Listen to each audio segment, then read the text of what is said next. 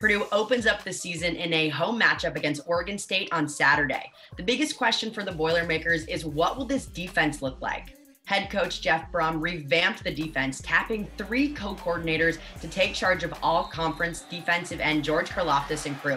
Down goes Peters, the first sack of the game. Karlaftis, the phenomenal freshman, gets another. Offensively, junior quarterback Jack Plummer was named the Boilermakers starter, getting his first season opening start at Purdue. Luckily for him, he'll have one of the league's best receivers in David Bell, who enters his 3rd season with the Boilers. Plummer looking back, shoulder, Bell sliding and making the catch. What a play by David Bell. Touchdown, Purdue. The Oregon State Beavers bring back 5 defensive starters who were some of the best in the nation last year in tackles for loss allowed.